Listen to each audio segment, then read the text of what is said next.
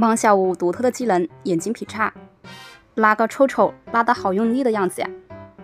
从小到大都是这个眼神，现在1岁了还是这个样子。莽仔和小五有时候完全不像母子，跟2个小朋友似的。这是小五偷袭妈妈上厕所，莽仔也会礼尚往来，直接走过去就把小五当坐垫。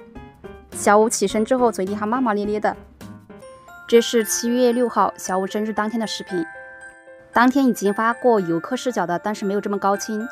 这是转发李奶妈主页的，李奶妈拍的视频非常的高清，还很唯美。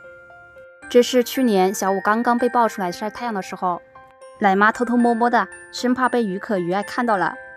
小五真的是被奶妈和外公抱着抱着就长大了，也是我们在网上看着一天一天长大的呀。上次小五被认养的时候，莽仔大快朵颐。这次儿子的生日，莽仔又是大吃特吃的，不过这次莽仔没有坐在桌子上面了，还是会把主位让给儿子。但是小五是个大孝子，跑到桌子下面来陪妈妈一起吃。这一段视频是熊猫馆的馆长发的，也是非常的高清的，而且这个视角离熊猫很近，是我们游客拍不到的视角。